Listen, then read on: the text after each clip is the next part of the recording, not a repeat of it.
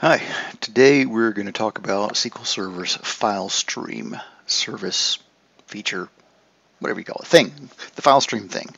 FileStream very broadly allows you to fairly easily store blob data like pictures and documents and x-rays and surveys and whatever else in the file system rather than inside the table in or off row.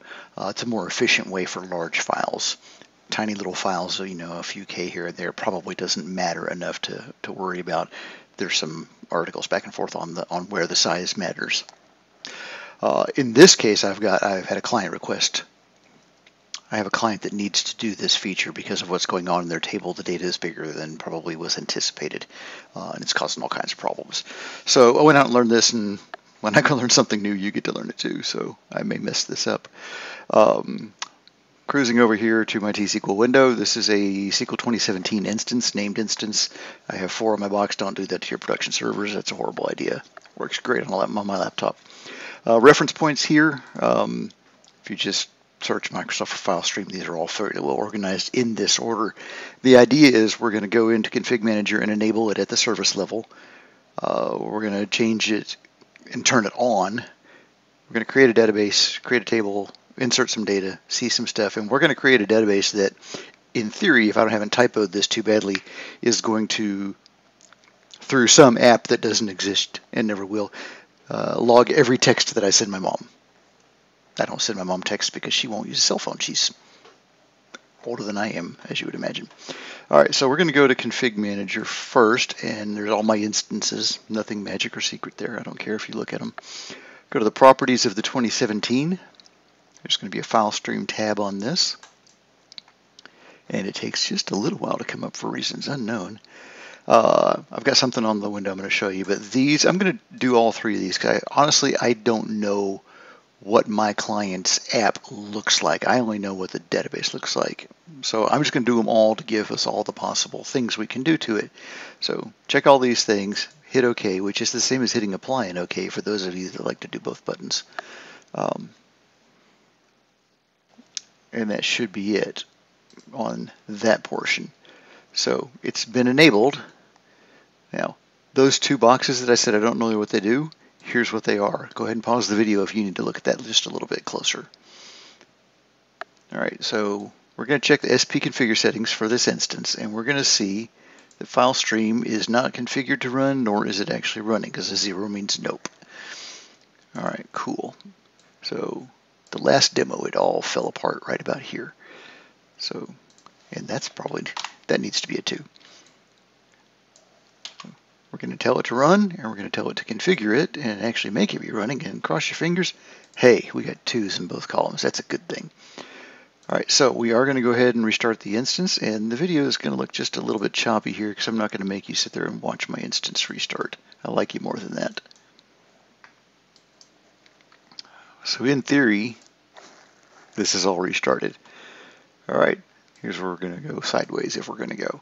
We're going to create a simple database called stream file because I am brilliant and I took FileStream and reversed the words. That's how I roll. It's got a database file like you would expect, a data file like you would expect. It's got a log file, but it's also got a file group that contains a file named stream file files. Again, I'm brilliant. The only thing really to note here is that it's just a directory path. It's not / something dot whatever. That's the path to your location that the files are going to be in. So we're going to create this and hope that it works. Yes, I love it when a plan comes together. Let's refresh the database list and we'll see our stream file database. Still nothing fancy there, just created a database. We're going to create a table in the stream file database. Why does it say it doesn't exist? Okay, cool. Context. Let's switch that over to stream file. I bet it exists now. Okay, so this is a requirement for FileStream, is that you have a unique identifier column in it, and this is going to also be required because GUID, I should have said GUID, not unique. That word throws people off. This is required. It is also required that you have an integer column that is unique. Well, that you have a unique column. Integer is obviously the easy one. I'm going to create this because I forgot to do it here and go ahead and go in and design this table and make it be an identity field, just because I should have done that in the code and I didn't. Go down here, identity.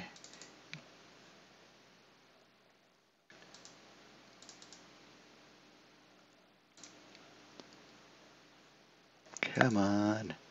Is it identity? Yes. Do this, save it.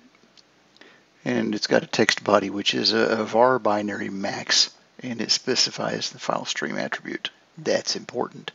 So essentially, you're going to get a GUID, you're going to get a number, you're going to get the chunk of whatever is going into your file out on the file system. All right, so let's see if this my original work, if I translated all this correctly. So insert into stream file, ID, text body. I'm just sticking hi mom in there. Again, these are texts to my mom and to my mom that doesn't actually receive texts at all. Insert that, and we'll verify that that row actually exists. And what I'm doing here is I'm just going after the actual number. And because this is a var binary and I'm wanting to see what is essentially text, I need to convert it to a varchar max. This is just for my test. What your app does is a whole other question. But it takes this text body, converts it to varchar max, and shows it to me with any luck. Hi, Mom. Fancy stuff, fancy stuff. Let's go ahead and update it with the next one I sent her was how you doing. So essentially one row is going to have an entire, over several years, it's going to have hundreds and hundreds and hundreds of texts that you would think. If I were texting my mom, it'd be no more than once a day because she'd respond a lot. Okay, this text ID is 1. Change that back to 1. Let's pretend I've got, thousands of people's text records in there, which I don't. All right, let's up that, and I didn't. I put a space in there. I didn't put any character return line feed for a demo. It didn't really matter, so it's not nice and pretty. But if I want to see it again, hi mom, how you doing? Ta-da! Instead of one text, hi mom, how you doing? Hi mom, send. How you doing? Send. That's what's going on here. What I'm trying to store. And now because that was ID 1, let's get rid of it because mom doesn't text. Let's go see if it's gone. It is. Now, the underlying files that were created outside of the table in the file system, which is the entire point of this, there's a garbage collector that cleans up later. So if I go looking for that file, it's going to be all binary. I wouldn't be able to identify it anyway. It's going to still be there for a while. I don't know how often that goes or if that's configurable or not. But if you're finding that your database is getting kind of chunky and using huge amounts of transaction log space because you're storing big, giant Word docs, legal briefs, satellite imagery, X-rays, whatever, and it's beyond a few K, a few hundred K probably is about the max, I would guess, if I remember the reading correctly. This is where you want to go. Start testing this. The app doing this work, way outside of my skill set. I'm a DBA. I don't know how to do app development. I don't want to. The closest I ever got was Access. Yeah, I started out as an Access developer. So if you have any questions, comments, criticisms, whatever, criticisms, keep them to yourself. No, I'm kidding. Go ahead and put them in the comments. I will try to reply to those. I'm still replying to stuff from videos I put up 7 years ago from time to time. So I hope this helped at least get you started. It's not a be-all, end-all solution, but it's most of the way there from a database perspective. Take care.